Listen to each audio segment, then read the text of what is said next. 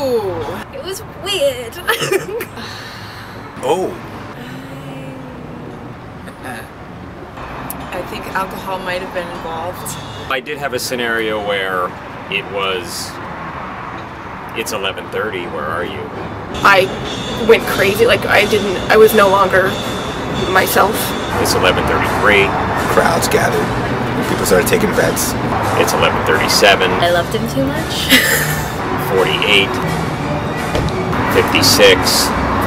I once exchanged pee with a girl too. We each kind of peed into juice cups or juice bottles. I went out with a guy who turned out to be a butt model, and he took me to a fetish party.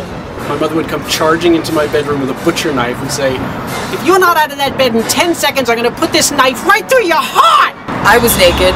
I am an angel and I've never done anything evil. Me chasing my boyfriend down the street from my fire escape naked. You know what? The rest you have to pay for it. Sorry.